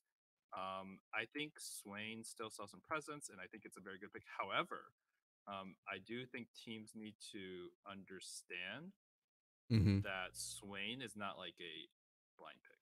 It's not a just pick it and like anything works. You need to know what matchups you're playing into, as well as like what comp. Where does Swain fit in the comp, right? Unless you can flex it, though. There's Yes, flex true. opportunities that no team's really taking advantage of to top and buy. I do think that fixes a lot of like the mid Swain problems. Only see, Whippo has played it in top lane so far. This is the only team that's shown that they can flex it, and they've only used the flex once, which they don't have to use it too often, which is fine. But like, I just think Swain is so strong. You can see him like destroying elsewhere, but like I think people just don't only see the pick because it's already flashy, right? It's this giant like Raven thing, and then they just pick it and they get kited and they just like can't engage, and they're the only thing that's supposed to be doing the fight. And I'm just like, what are you doing? So I don't think LCS teams are stupid, and I don't think that the coaches are terrible at drafting, right? But they need to impress upon their players that like just because you like these picks does like just because you get a bunch of good picks doesn't mean it's a good comp, and that's sometimes. Sometimes the players just choose what they think is strong, and then they just pick for counter or whatever, pick for early game, and then you just get this like horrendous last team comp. Yeah. Yeah, I totally agree, right? Just because you get a bunch of OP picks doesn't mean your comp is good. But unless you're in 2018, then you just pick a Kali Aurelia Aatrox every game. Then you're fine. Dude, those Very those true. were funny. Yeah. IG literally took that playstyle to a worlds. to the max, and then you just get Kaisa and Zaya, and you're fine. You're fine. But yeah, I definitely agree that the meta is mostly this. Well, actually, okay, this weekend was actually pretty different. Almost all the bans were the same, but Talia was super high presence, Yep. and that is something that we've been needing to see for a very long time. It has gotten super high presence across the world, actually. Yeah. and it was always strong. It was always really, really broken. Actually, her E is one of the dumbest abilities in the entire game. So I'm glad Yes, that for it's sure. finally just seeing a ton of high play. It's just really strong. And Mm-hmm. I think Swain is really good, significantly more comp dependent than Talia, but Swain is still very, very strong. Poppy is also just been broken since her recent buffs, since her ulti Yeah. buffs and her W buffs, Mm-hmm. and I think they gave her a passive, or they gave her a bunch of buffs, and I just think she's been strong, just OP strong ever since, and she has a lot of build variety. That's the great thing about her too, is you Mm-hmm. can go chem tank if you need to catch up, position better. You can go Frostfire if you need to stick on people, get a little more damage in, and you can still go Divine Sunder if you can get fed and you can nuke people, right? Like I look back to that Immortals versus TL game. If Kenvi, or was it what's the jungler's name? Kenvi, yeah. Immortals Yeah. is If Can be. Kenvi yes. built Divine Sunder instead of Frostfire, I think they had a much better chance that game because I mean, all of TL was big health stackers, and he went Frostfire and he got fed, and IMT got ahead early. And I was like, you guys kind of needed the damage because guys, Poppy slaps.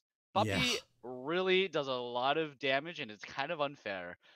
Yeah. So, really Mm-hmm. exciting stuff. Yep. And then after that, I mean, I wish Alistair was here to talk about it, but we saw a resurgence of Spring Split meta where it was Jinx and Aphelios Mm-hmm. a ton. Um, we went from, I don't know, Senna and Zeri getting banned or not picked most games to just back to Jinx and Aphelios. I mean, these are still good picks Yeah. with the durability update, right? They still fit that bill of late game carry, and I don't know how to feel about it. I'm always happy to see Aphelios because I mean he's just so fun to watch. Mm-hmm. But I'm not sure what is good anymore Yeah. because Yeah. I really don't know. Like, because we've seen Zeri's obviously still broken champion, but we've seen her like kind of just feel like she does nothing. Sometimes she just 1v9s the entire game. Aphelios sometimes has that same feeling where he just kind of does nothing, right? Mm-hmm. Or he 1v9s the game. Jinx has that same feeling of honestly does nothing until that one team fight and then wins you the game, right? And that happens almost every game with her. Yeah. So, I mean, we might go back to just like, what if it's just Jinx every game, right? What if it is? Because it's like it seems like to be a fine matchup into Zeri. So seems to be a fine matchup into Aphelios. Maybe it's just Uh, Jinx every game again. honestly, I think too, like with you saying that, I think that's why you have to ban Seraphine because I think sometimes Seraphine might just be the best option. Like, honestly, if Yeah, you just want to Seraphine's the win. best Right. champion in the fucking Exactly. game. That's why, like, It you is know, the best. yeah, it's the Yeah, best. Like, she just needs yeah, to be, Or because one of otherwise the we're best. gonna see her just played in the bot lane, and it's so yeah. frustrating to watch. But again, I also, because like you said, I don't know if there's like a clear cut ADC, specific champ that is like, wow, yeah, we have to pick this. If only we had an ADC I expert know if here. only we That had would a have been high great. elo ADC made I on this called Jinx podcast. last week. Like last week, I Yeah. said, Yeah. why aren't we seeing more Jinx? It's not bad. Like the KD carries Yeah. that were good last split, which was Berserkers like best were Jinx and Aphelios. Mhm. Like, Yeah. why are they just not being shown I up was as high much? I last mean, week. I don't remember. I don't remember. Yeah, that's true. I'm not blaming you. I'm only blaming League Dad here. For Yeah, not it's just right. me. I told them I'm last week, sorry. I was Yeah, like, that's my fault. It's still just as good, and they have the I should've durability known. patch now. Yeah. Yeah. Zeri is broken. You just have to be good. Zeri is the Yeah. ultimate, like, are you good test? She's basically modern Ezreal in my mind. You have to do a lot of Q spam. And if you hit them, you're just disgusting, right? If you space correctly, you're disgusting. You can go over walls 3 times thicker than Ezreal can, though, and you're even Mhm. more mobile. Yeah. And you have really good build. You can have like really meta builds, although they've nerfed a lot of her other builds, so not truly Ezreal. But you can just tell the difference. That's the only reason it's getting through. Like in other regions, Zeri's like almost an instant win. If you're like Yeah. a Viper, a Gala, a Gumayushi, maybe not Pentakill Gila last anymore, night. ruler or Deft. I don't Hey, know you if got I a would. penta last night Sure, good for against him. KT. Lol. Dude, against Yeah. yeah, I was like, you Yeah, that forgot was to a mention little it's low. against Yeah. KT. They always Yeah. manage to get to game 3 against KT, and I'm just like, are you serious? Like, have you seen Yeah. this KT? Like, what is T1 doing? They also Yeah. lost the game to Fredit, so whatever. This is an LCS podcast, but the point is, Zeri is not bad. It's getting banned a lot in other regions, and it's Yeah. just It- like the ones She's who are getting definitely it. really good.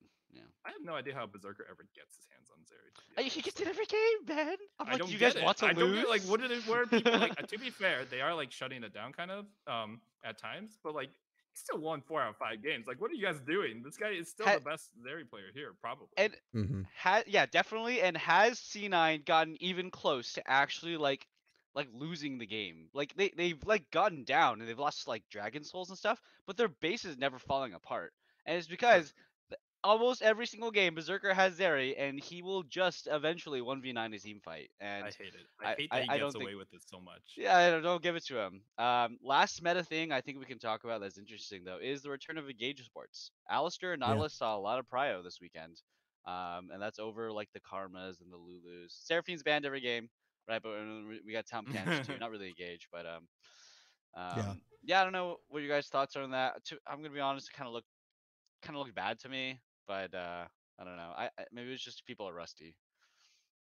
My thoughts on that is like there's always a little bit of a lag whenever there's like a meta shift back to something you're comfortable on, right? Whenever it's like from Engage to Enchanter to Engage, you see some atrocities committed down there. Like you just see some people who look like they've never touched Yumi in their life or Lulu in their life, even though it's like brain dead to play, right?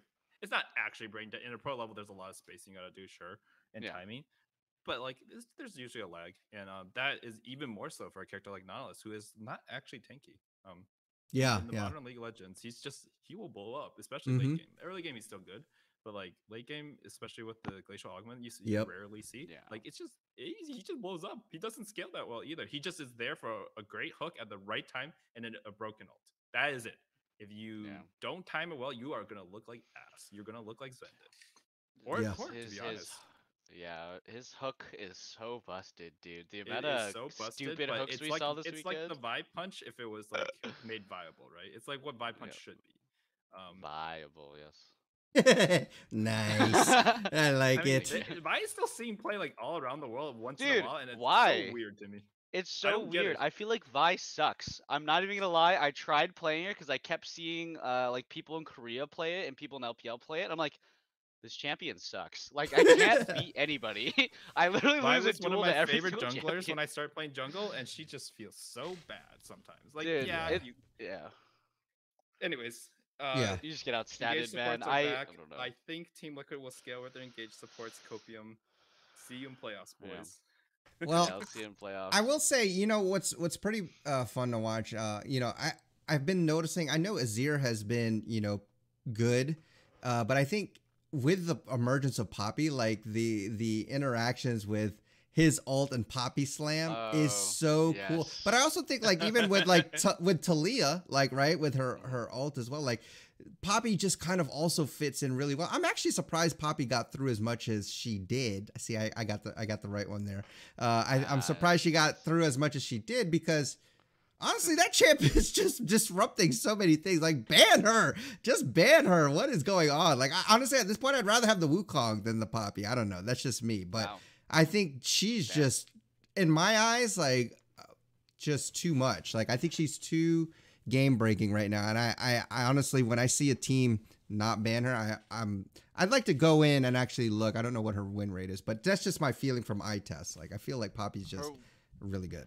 Her win rate is not that high. It's 36%, 4 wins, 7 losses. But I do think she's getting picked by every team. Bottom. Yeah, or it seems top, like it. Yeah. So right, like, I mean, she is meta dependent, right? She's not like a carry jungler. No. She doesn't like so. She does a ton of damage and she yoinks kills because of that. But she doesn't scale at all. So I think that is like one of her true weaknesses is that a difference between a 6-item poppy and a 3-item poppy is not her damage, it's her tankiness, right? Yeah. And yeah, but like I mean, let's be real. Like her ultimate is just not only is it really hilarious, it's just Yeah. the funniest thing. It Like is. that happened this weekend is I seeing love people it. get yeeted across the screen. Yeah. It's just the recent change where you just twirl that shit and just wait, and then you don't even release it, and then it's 5 seconds later you got it again. Yeah. Like I don't think teams did that enough. Honestly, it's so It broken. also knocks You Yeah. just twice twirl as it. far. It's Yeah, actually Yeah. it decent does. enough. It used to be like It's 3 like seconds later you get back. Now it's like a hard CC. Mm-hmm. yeah, it is. It's a real game changer. And I think that when we see our poppy players get better, because we saw some real stinkers. Yeah, we like, did. Like you just hold that sucker. You Yeah. just hold it, and people like just run away. Like we saw it get juked a lot, her poppy ultimate. But if you held that, like Mm-hmm. then they're just waiting. They're just juking themselves, and then you're getting away, right? Yeah. So I think the champion is pretty good, but it's it's more comp dependent than Wukong. I think Wukong fits in almost every single comp. Let's be real. Like Yeah. you can play it to wombo combo, you can play it to team fight, you can play it for like dragon stacking early game comps, and you know what? You can kind of play it to peel because you just ulti whoever's jumping on your AD carry and they're screwed, right? Yeah. So I think Yeah, I think that makes yeah, sense. Poppy's good. Yeah. Nice. Okay. Well, is there any final thoughts y'all want to talk about before we wrap things up? I think we had a pretty good coverage, if I would say so myself. Good podcast. We got a lot Good of good stuff. content. Good stuff. Mitchell was sober this time. I was sober this time. Yeah, was able to get more than 5 words out. Yes. I was talking very slowly last time. Yeah. That was funny. I'm just gonna say it right now. I know EG just lost, but I wish Alistair was here so he could bask in it. I think they're gonna win, guys. I just have this feeling that like it just feels like EG, even when they're losing, even when they're messing around, even when they have a stinker draft, they're just like so good. Like they're so Yeah. they could Have a just magic I don't know. sort of thing They going do on. have a magic. They feel like old G2 kind of, but like Mhm. discount NA version. Like Yeah. and they just Yeah. feel Walmart good to version. watch. Like they always feel like they have a chance to win. Like Danny is just the best player in LCS, man. Like there's just no contest. Okay, well it's ADC versus other rules, so hard to compare. But Right. like he feels like he's just on another level, and you give him a bad champion, he still kind of looks decent, right? Yeah. So And yeah. final thought on them as well is Impact is still rocking it, man. Best top You're such a laner monkey, of man. all time, In the man. history of this podcast, we probably said this line like 60 times at Right? least. Yeah. Like, Okay, what? I'm So gonna still say got it. It's like a broken is a record. re- We should just have a button. Yeah. yeah, Impact is still good, guys. But no, but still though, guys, like let's be real. Impact in regular season is still a monkey. Like he'll do the most Yes. bonobo Yeah. random stuff. He'll get caught out randomly, and then he'll still make a hype play.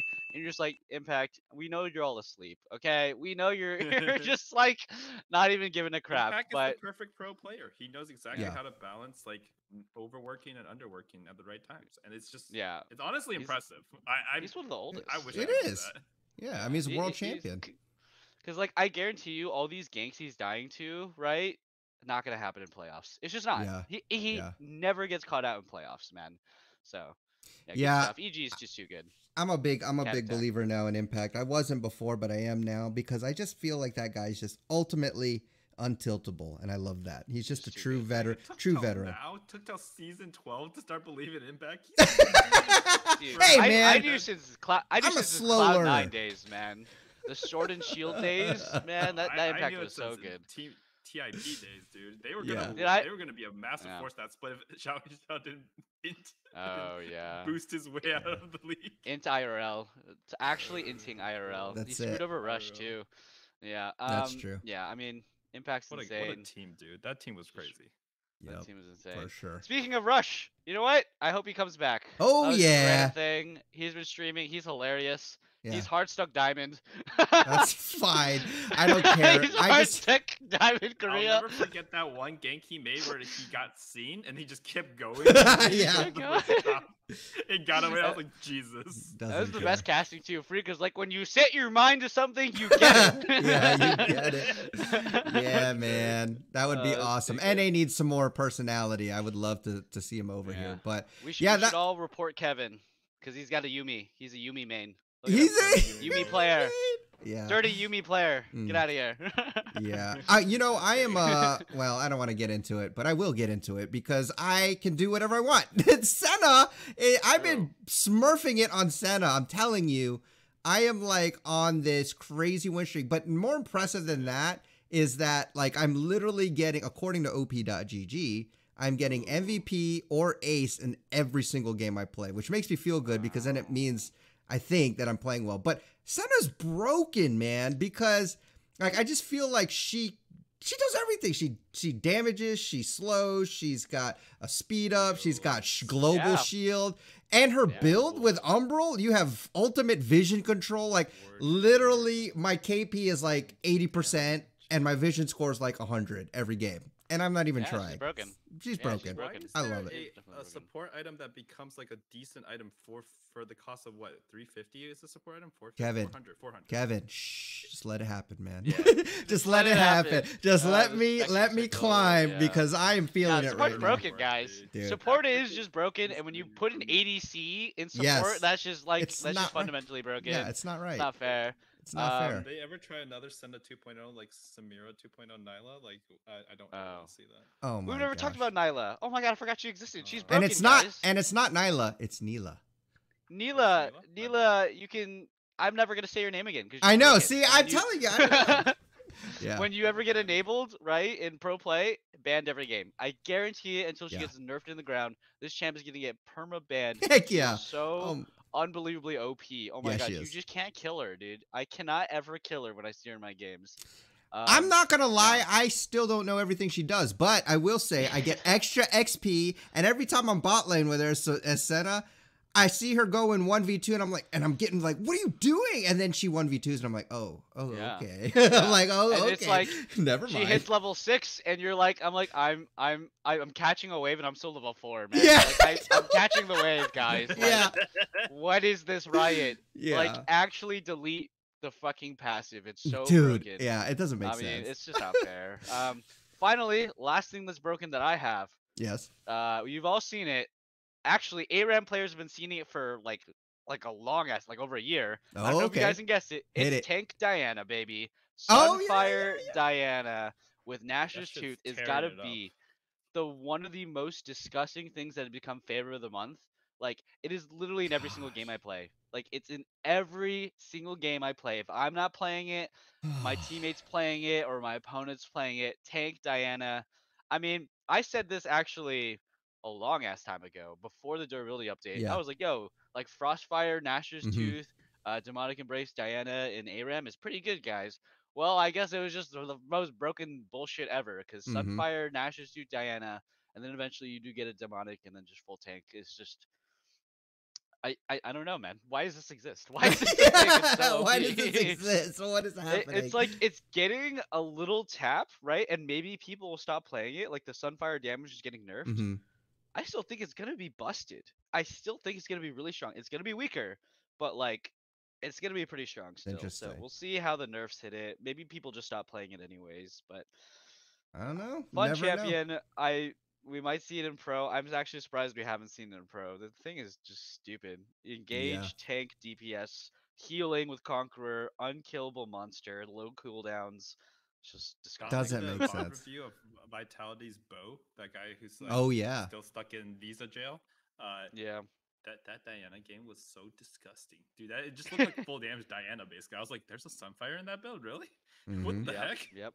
There's Yeah. there's DPS items in that build. I thought he built straight like Rabadon's Void. Yeah, like, right. Yeah, Like just one he even shot. like went full tank after. He didn't even go like demonic. He just went fawn after the Sunfire. I was like, "What the hell is going on?" And he Wait, he ended the didn't game, build like, Nashers 20 plus either? kills. He went Nashers, so Nashers Okay, into okay. Sunfire, or no, Sunfire into Sunfire. Nashers, and then Yeah. full tank, and he just Yeah. destroyed them. And I was like, Disgusting. "This is illegal." Disgusting. It's crazy. So stupid. Oh my god, dude. I bet you it was better. It was good. I bet you it's been good for like a long ass time actually. It's just Yeah. people have never No one discovered wants it. to play Diana unless it's with Yasuo. They just Yeah. don't like see past they see as a carry threat, I guess. I don't know. Nah, Diana, I mean, if you go the Rocket Belt build, it is like objectively nerfed post durability patch because everybody got Mhm. more MR. But like Diana, I mean, she's so flexible with her build. You can go full AP, you can go this weird tank thing, and you can go like just all sorts of weird items because you have engage. You will always be useful in pro play. That's You have true. fast clear. You'll always be good. Yeah. It's just harder to play for new like junglers who's never touched her. She's like that Crazy, little arc crazy. thing. It just puts probably half the player base out of the contention. For That's that me. character. That's me. Yeah, I never play. I can't ever get that If on. her Q was a straight line skill shot, 100% play rate. Heck yeah, Dude, yeah. for yeah. real. Yeah, All right. it's a Well, gem. All right. we're at an hour and 37 minutes. Any final thoughts? That's right. We could. No, just go Okay. Danny. We're gonna win worlds, Okay. baby. EG all the way. EG all the way. My quick EG hot versus take, Flag Quest Liquid's going finals, yep. 2-0 this weekend. I don't even know who they're against. They're going 2-0. I like Let's it. look. We're looking. Yeah, let's look real Alright, quick. I'm so let's see, scared, let's see, actually. let's Wait a minute, who are we see. against? TSM I gotta and look. C9. Oh, Oh yeah. Okay, you guys. The you old guys can go pyramid. 2-0. Yeah, the Yeah. old pyramid. I I can beat see you them, guys- then we're the new gods, right? The new Yep. kings. Yeah. No, I could see you guys losing to TSM and beating C9 for some reason. Yeah. Instead of like the more predictable other course. way around. Yeah. You know what? I'll take it. I'll take it. Because Yeah. the TSM's not going to be in playoffs as a threat anyways. That's true. They'll be Actually, in playoffs, but they won't be a threat. I actually want to see. So I do want to see TLC 9, but I also want to see EG versus FlyQuest. That's also on Sunday. Yeah, that's that's right gonna. before. That's my dream finals, baby. Dream That's- finals of this yeah. split. EG I versus can't wait for FlyQuest, that. good versus evil. Heck Superman yeah. versus Batman. What does Yep. Lex Luthor say in that quote? I Actually- don't remember, but Actually, too, FlyQuest is playing C9 as well. I think Big week for them. If That's they a- can win yeah. one of those, especially the C9 one, then they're cemented top. that's five. crazy. Yeah, that'll be that's good amazing to stuff see. for them. All right, well, let's I mean, that's gonna be fun to watch. I think it's gonna be a great weekend. But let's wrap things up. Thanks again to Kevin and Mitchell for always sharing their wise thoughts. We miss you, Alistair. Hope you can come back next week. But also thank you to all the listeners and viewers. We really appreciate your support. And if you have anything that you would like us to mention in the podcast, just let us know, Twitter or Discord, and we'll probably say it because we can say whatever we want on here. So, but that's going to do it, guys. Enjoy your climb on the Rift. Try not to be too toxic, and we'll see you all in the next episode. Peace.